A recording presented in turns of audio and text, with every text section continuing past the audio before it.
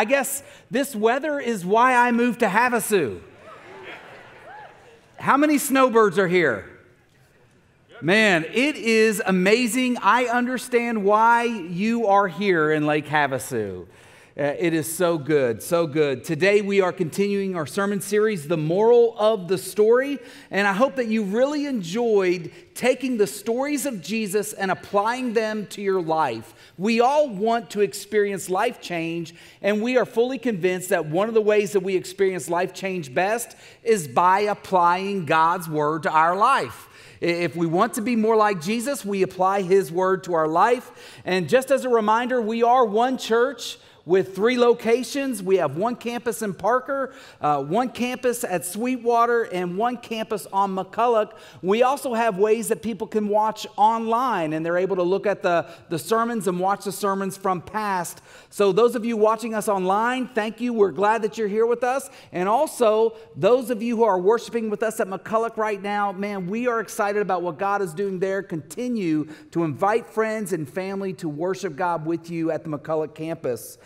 Today we're going to be reading from Matthew chapter 21. It's on page 982 in the Pew Bible underneath your seat, or I said the Pew Bible. Yeah. You know, I never knew why they called those things pews anyway. If you can help me with that at some point, that would be great. Located underneath the seat in front of you, there's a Bible. If you don't have a Bible, we want to encourage you to take that Bible, use that Bible, read that Bible, and apply it to your life, and you will experience life change. You know, that's exactly what Jesus wanted His followers to experience. When He came to this earth and He walked among us and He healed the sick and He taught and He loved people, He wanted those people to begin to live like Him. That's what it meant to be a disciple.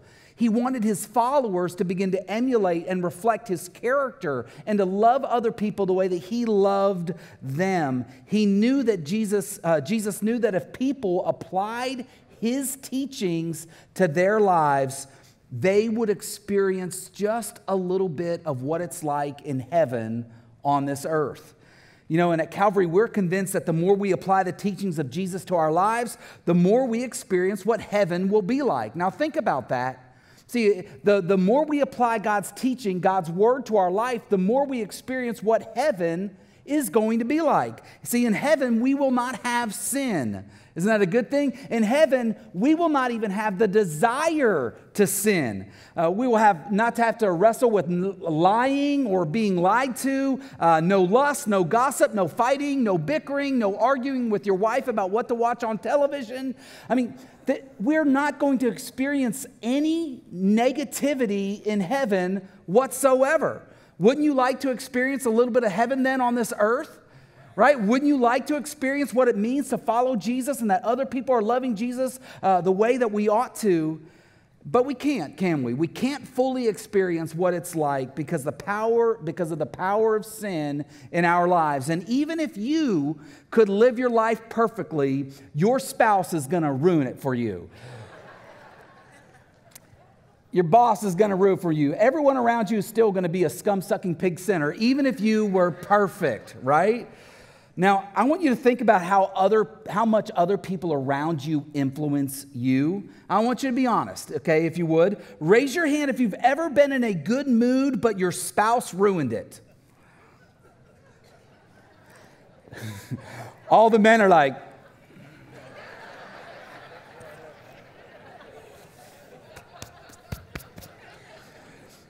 raise your hand if you've ever been in a good mood and your boss ruined your day. Okay? Raise your hand if you've ever been in a good mood, but your children ruined it by being disobedient. Okay. Bloody, sinning kids running around, breaking things. You know, life would be so stress-free, right, if our parents were always obedient all the time, wouldn't it? Now, this is not a parenting sermon, by the way, but just imagine if life was like when you were raising your kids, or even now, if you ask them to wash the dishes and they do it without saying no. Or tell them to keep their clothes off the floor and they do it and their floor is clean. Or you tell them not to touch the dog in the circle spot underneath his tail and they listen, right? They're obedient. Their fingers are clean. Or you tell them to wash their hands after touching the dog there and they actually do it. They go and they wash their hands. Right? But our children aren't perfect, are they? And neither am I.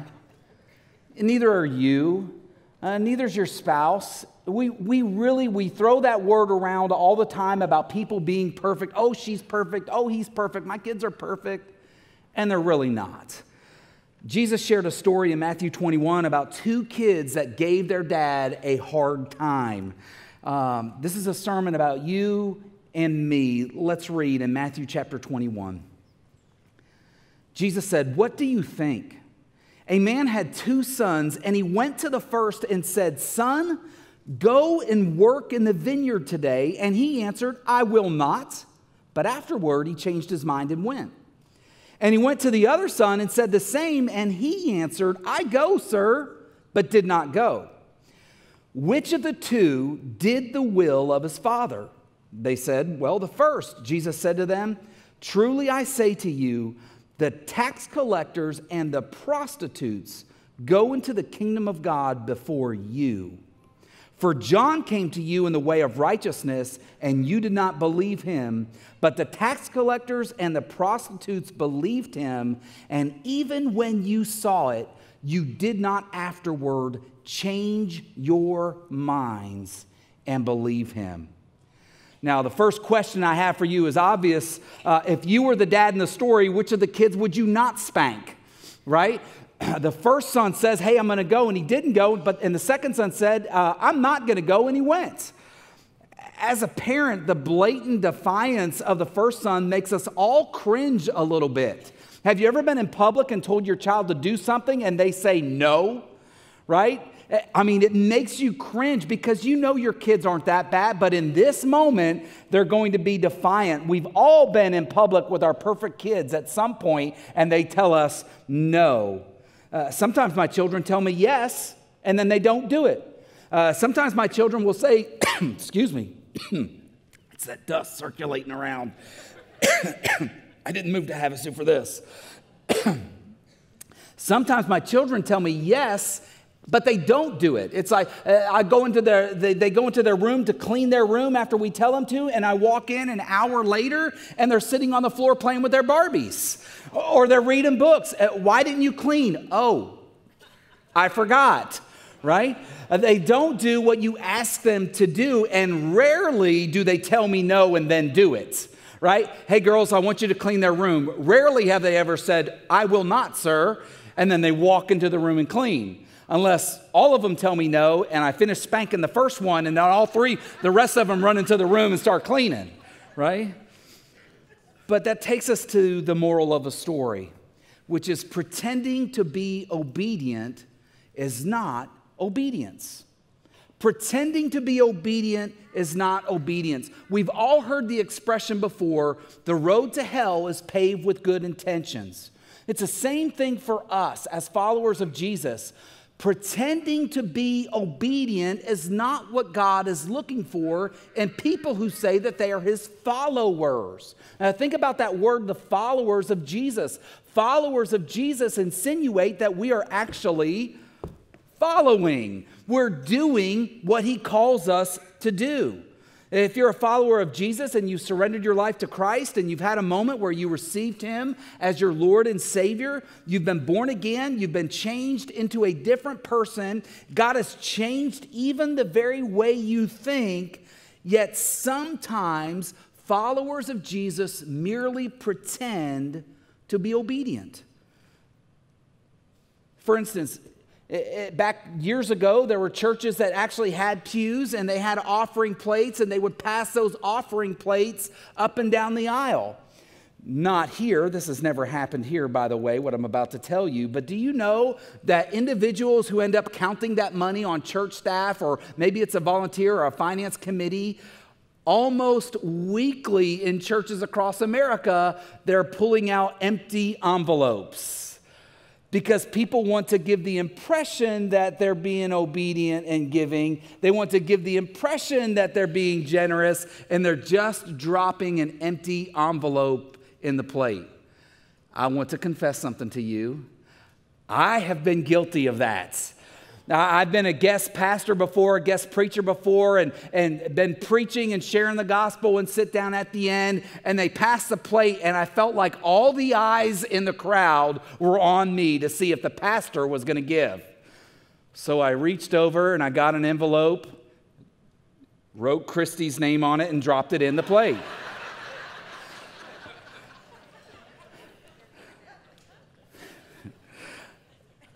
I think that followers of Jesus do struggle with pretending to follow Jesus and not really following him. You know, for instance, just a question. Today when you were worshiping God, you were singing songs, you were standing up, were you pretending to worship? Were you singing a song, but were you thinking about everything else that you had going on in your life? See, I think that followers of Jesus, we often pretend to be obedient, but we aren't really obedient. Maybe we don't always serve wholeheartedly. Sometimes we serve, but we do it and we're complaining about it. That's pretending to be obedient. See, I don't want to be a person who pretends to live out my faith I don't want that. I don't want to have the act of being obedient as much as I want my heart to be obedient when it comes to following Jesus. As an aside, I was so impressed with the number of people that went back to sponsor a Compassion Kid last week. I mean, there were so many people that heard that call of generosity, that call to be generous, that call to be compassionate to others. And they went back and they grabbed an envelope. And some of you felt that sense, that yes, that you said, yes, God, I want to sponsor a kid. And when you walked back, maybe the table was too full. Maybe there were too many people here or there. I want to encourage you, we still have kids. Go grab one. Not grab a kid. Leave those kids alone in the nursery and the preschool and this side, but get a Compassion Kid. If you sensed in your heart that God was leading you to say yes and you said yes, then go do it, right? Go do it. I want to encourage you to do that. What about serving in some capacity at Calvary? Did you say yes at first, but then you backed out because you didn't like the rotation system? You said yes to serve, but then you said, you know what, I've got other things to do. We just need to make sure, especially as followers of Jesus, that we understand that pretending to follow Jesus is not real obedience.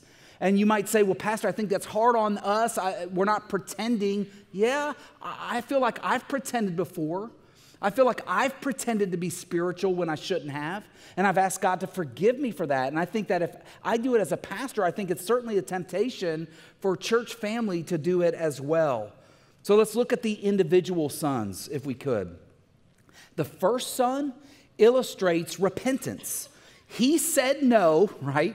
He's the son that really makes you angry in this verse, right? In this passage. He said, no, I'm not going to do it. But then he changed his mind. Do you know that the definition for repentance is actually a U-turn? It's actually changing directions. It's reversing your course and going a different way. He was living life for himself. He was living in disobedience, and he stopped. He realized he was wrong to tell his father no, and he repented. He changed his mind. He made a U-turn. His no changed into a yes.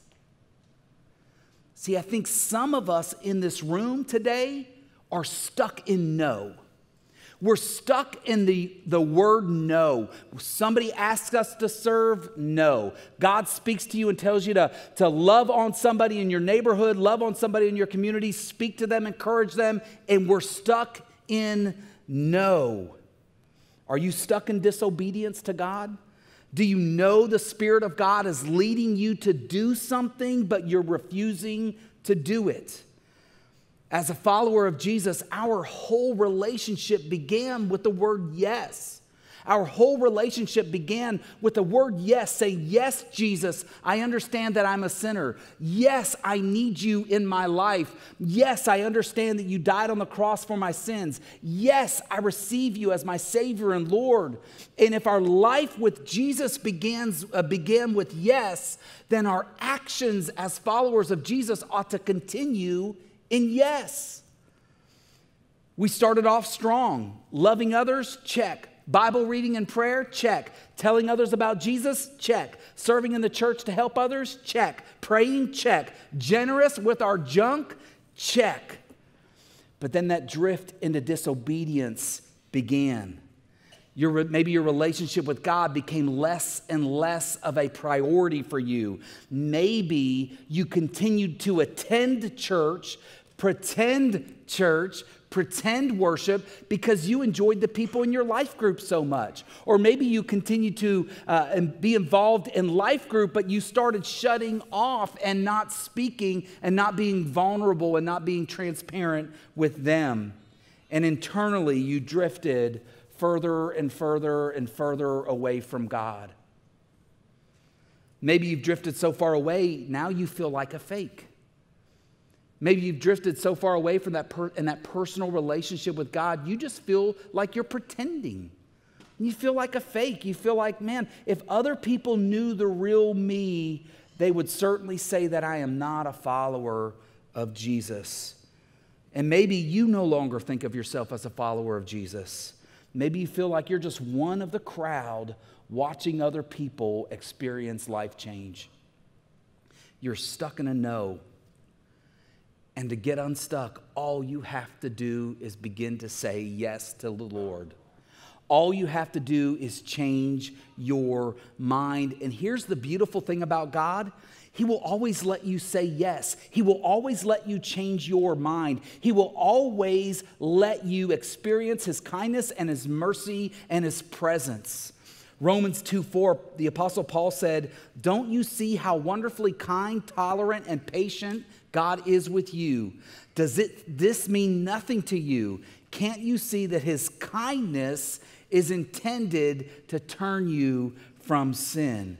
See, in spite of being stuck in no, God continues to be kind to you. God continues to bless you. God continues to provide for you. God continues to provide you with great people to worship with and great family members. God continues to bless you financially and take care of you as His child. He continues to show that kindness to you. He loves you. And He's ready for you to step out of that no lifestyle. You feel harnessed. You feel stuck. It's a lie. You feel trapped by your past. It's a lie. 1 Corinthians 13:11, the Apostle Paul wrote again. He said, "When I was a child, I spoke like a child. I thought like a child. I reasoned as a child. But when I grew up, I put away childish things." It's time for followers of Jesus to put away the no, right? And start walking in obedience.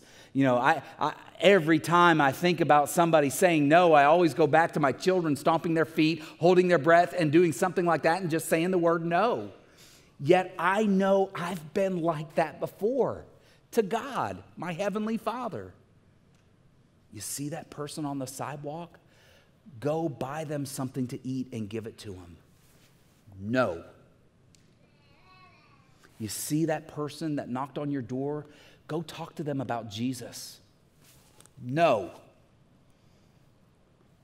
God desires that I start living by His Spirit and start following Him, saying yes to Him, because then the power of God is going to work through me. And when you begin to say yes more and more, the power of God is going to work through you. Put away that no. Say yes to daily Bible reading and prayer. Say yes to serving on a mission trip. Say yes to sponsor a compassion kid. Say yes to loving other people with your family. While it is still called today, say yes. And that takes us to the second son. The second son illustrates rejection. See, the second son lied about doing what his father asked him to do. Now, I must confess, I don't mind my children disobeying me as much as it bothers me when they lie to me. You know, it's when my daughters lie to me, it just gets underneath my skin. Right? It bothers me. Raise your hand if it really bothers you when your child or children have lied to you or lied to you in the past. It bothers us because they're being deceptive. It takes sin to a whole nother level when somebody lies to you, that they don't want to just admit that what they did was wrong, but now they want to admit that they never did it in the first place. They lie and they're deceptive. See, the first son represents all those who attend and have no relationship with God whatsoever.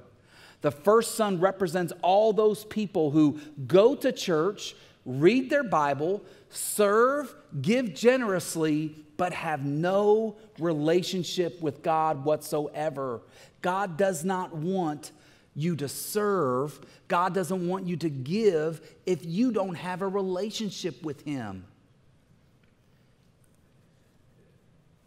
They enjoy that people know they're going to church. They like people to know that they're being generous and helping others. They like for people to believe a lie. Let me ask you, have you rejected a personal relationship with God before? Have you heard God calling you, God speaking to you, God reminding you that He gave His Son for you to live, and you've stubbornly said no?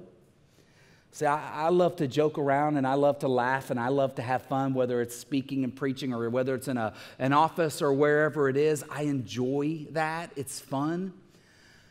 But when it comes to the gospel, it's not really a laughing matter, because what Jesus taught about salvation and heaven, He also taught about eternal punishment and hell.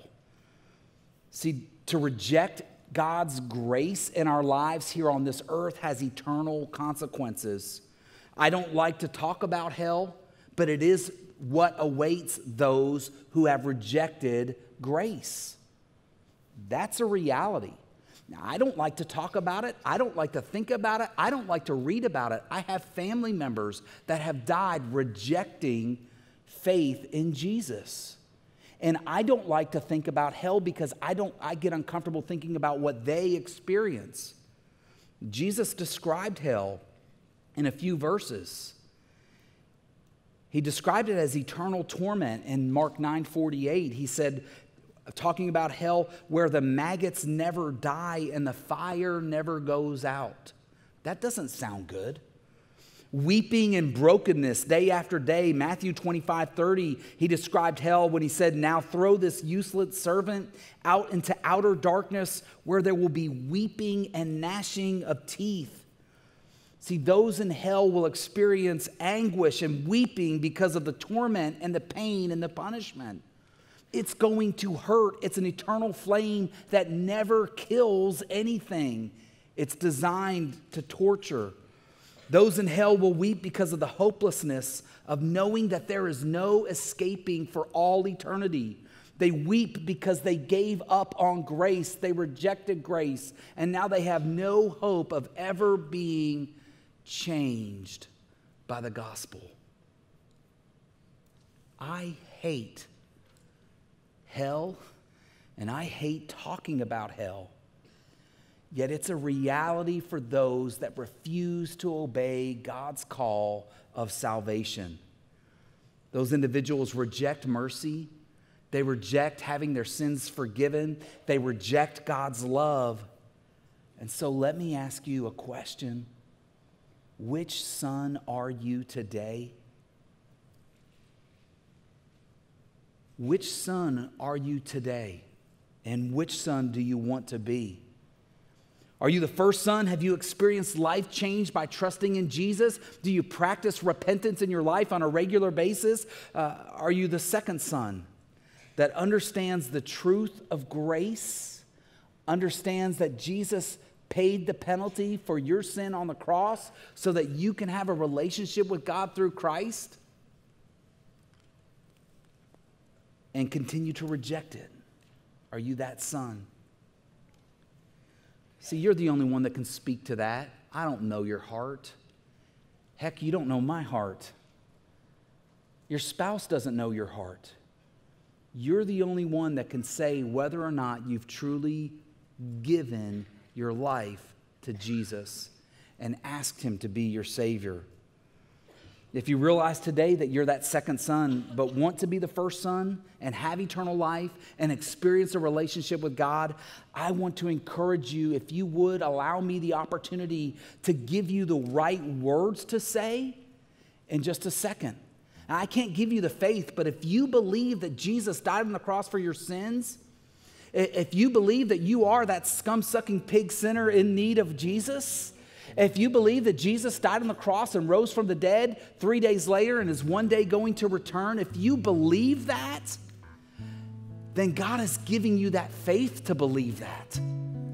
All I want to do then is help you to put that faith in words so that you can know that you know that you know that you are a child of God and that you've received Jesus as your Savior. Romans 10:9 says, if you confess with your mouth that Jesus is Lord and believe in your heart that God raised him from the dead, you will be saved. By making Jesus the Lord of your life, you receive forgiveness for your sins and become a follower of Jesus. And if that's what you want, I want to encourage you now to bow your head across the room.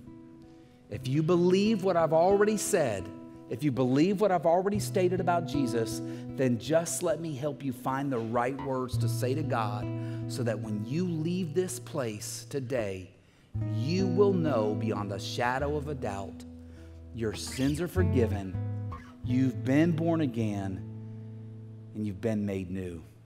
Let's pray together.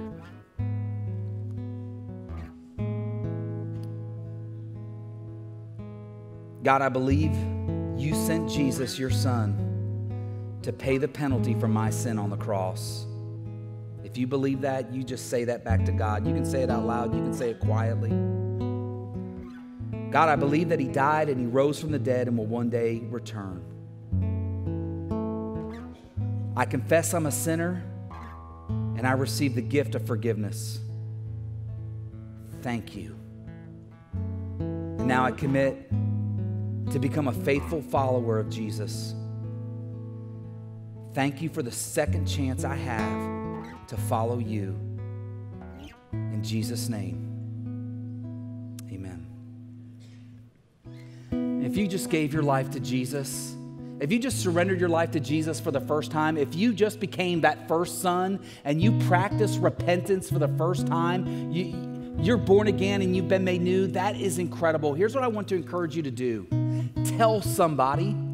Tell your spouse, tell your children, tell your family, tell your friends, tell your parents, tell somebody. And if you don't have anybody that you can tell, reach over into the seat back in front of you, grab a Connect card, write your name and information on there, and tell us, I just gave my life to Jesus. We want to celebrate with you and talk with you. And maybe you don't want to do it that way. Maybe you want to come to the front of the altar here in just a moment as our band wraps us up after worship, after that closing song, and come down front and talk to one of our prayer ministry and tell them, I just gave my life to Jesus. I didn't want to be that second son anymore. I didn't want to live my life in disobedience. I didn't want to pretend anymore. I wanted to be real. I wanted to give my life to Jesus, and I did. If that's you, I want to encourage you. Talk to our prayer ministry at the close of our service and let them know what God just did in your life. Let's pray together. Lord, thank you for loving us. Thank you for caring for us. Thank you for this parable that we get to read about two sons. And help us all, Father, to be like that first son that said no and then went. What a beautiful picture of conversion. Help us to continue to practice that every day in our lives as we seek to follow you and please you. In Jesus' name.